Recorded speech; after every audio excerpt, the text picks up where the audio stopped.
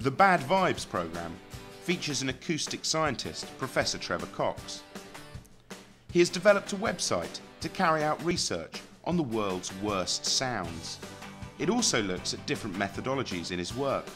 The programme addresses several key areas of the How Science Works curriculum: the collection and analysis of scientific data, quantitative and qualitative methods, and the role of the scientific community in validating changes in scientific ideas, for example, through the peer review process. Well, we had to design a website to put these sounds on, so people could go on, press play, listen to these sounds and vote on how horrible they are. And the interface had to be very simple and very obvious to use, because people couldn't ring me up. They couldn't say, "Oi, Trevor, what do I do next?" It's all very confusing. So the website design was very important. The reason to use the internet is so we could get lots of people, lots of subjects voting on these horrible sounds, but also to get lots of people from lots of backgrounds. There's not many methods which enable you to test people in different countries and of different ages, and therefore the internet had to be used. Professor Cox's film is a very good opportunity for us to distinguish with students between quantitative and qualitative data. The Bad Vibes website investigation generated a massive amount of quantitative data. The website did not collect any qualitative data, and Trevor very carefully explains how follow-up work on the worst sounds, i.e. why we think some sounds are worse than others, now that he's got some data about which are the worst sounds, would have to be done in a qualitative fashion. We can't ask people how do they feel about the sounds on the website, because with 1.5 million votes we wouldn't know how to analyse it. It's a big problem. So the website is very quantitative. We just get people to rate the sounds. We say just score this on a scale of effectively 1 to 6, because we can then deal with the data that we get. And in setting up this kind of experiment, it's really important to think through the data analysis before you set the experiment up. In Bad Vibes, Professor Cox talks about several different areas of his research. Some of his work looks at the effectiveness of sound insulation products. Because this work is based in the laboratory, the choice of methodology is very different. He also looks at how you will use different methodologies depending on the type of research you're carrying out and how you can make that research reliable. So, for example, in the Bad Vibes website research, the reliability was addressed by the huge sample size, 1.5 million people across the world. Whereas in the laboratory, where the variables can be more effectively controlled, the sample size and the repetition is reduced. We test hearing defenders in this rig and in this room, and we've got so much under control, so much more than we have for the internet experiment. For example, my head is in a very precise position, the loudspeakers are in very precise positions, and they produce noise which is very well calibrated exactly for level. Everything is controlled right down to the temperature of the room, giving incredibly reliable data.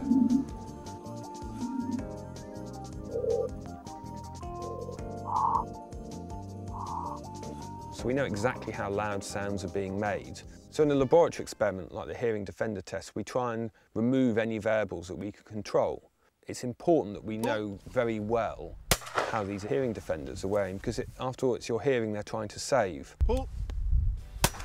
The curriculum materials, which accompany Bad Vibes, include an activity about risk.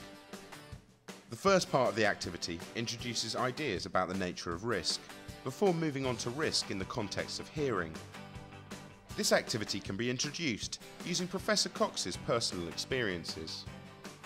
When I was younger, when I went to clubs, I used to wear earplugs, and you can buy earplugs which have got what we'd call flat frequency response. If you put normal earplugs in, they tend to make the world all very muffled, but you can buy ones from the Musicians Union which take a little bit of sound at all frequencies, and they're much better, and in fact musicians use them as well. I used to do that because I used to have quite sensitive ears. They often used to ring, so working acoustics I took evasive action, but you have to be prepared to wear earplugs, which some people might think look a bit daft. In the first part of the activity, students are asked to rank several risks from those which they think are the greatest risks to those which are the least. So for example, dying as a result of being hit on the head by a coconut, catching flu, or losing your hearing. Students will rank the risks in small groups, say 3 or 4 at the most, and then the second part of the activity, one student is asked to pull out from the ranking the 3 risks that they are most concerned about and to be prepared to explain why they made that choice. The teacher then takes feedback from those individual students and draws out ideas of likelihood and of consequence, and also talks about students' perceived risk as opposed to what the actual value of a particular risk might be.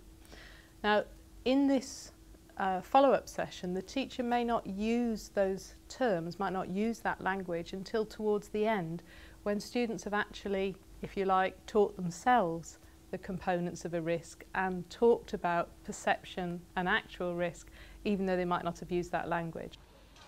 One of the risk cards is the risk of losing your hearing, and that provides a way into the third part of the activity, where we provide students with information about noise levels that can cause damage to hearing.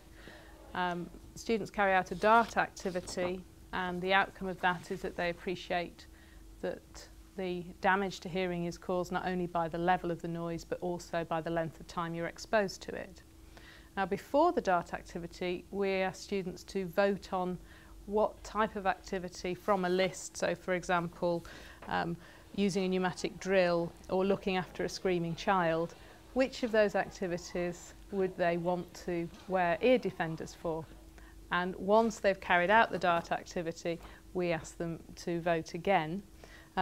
Although the students will have found that going to a nightclub for quite a short period of time can cause damage to their hearing, they're unlikely, even at that point at the end of the activity, to say that they want to wear ear defenders, and that enables us to draw out ideas for people's willingness or reluctance to accept particular risks.